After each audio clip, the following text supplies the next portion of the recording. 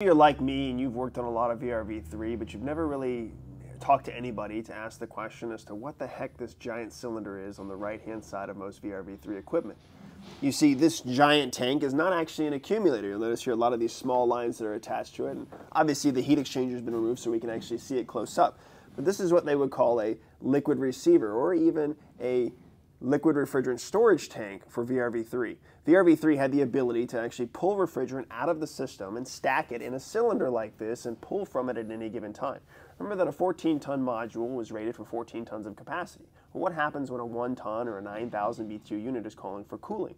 Are you going to circulate 14 tons of refrigerant through the system? No, most likely not. What you would do instead is stack that liquid in a receiver like this. Now VRV-4, they got away with this and they didn't work with a bunch of solenoid valves here at the bottom right hand side, and instead they put the liquid receiver where all liquid in the system would flow through the liquid receiver to stack it.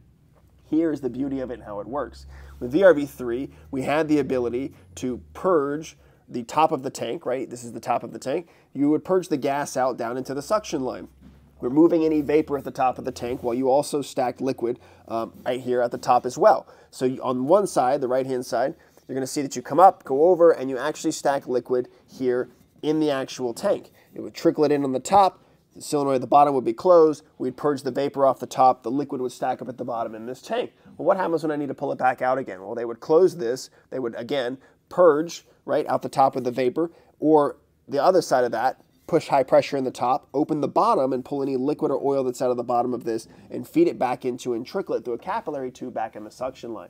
So VRV-3 was constantly known for adding and removing charge on the system as needed based upon demand, capacity, well, and really, let's be honest, however it felt that day. But the problem with this is, and not many people come across it out in the field, is when these solenoid valves fail or there's deals with contamination on some of these capillary tubes, there is some certain scenarios where this will actually stack liquid refrigerant and not charge it back into the system. It's those calls you go to where the system is low on charge, you leak check it, you don't find a leak, you add charge back to it, and it's low on charge again. And you go back a third time, leak check it a third time, and come to find out you add charge and now it stops having a problem. But then the problem is that come shoulder season or any other season throughout the year, you find that it's randomly becoming overcharged. Something you want to investigate and look into VRV-3, but that's what it is. See you guys on the next one.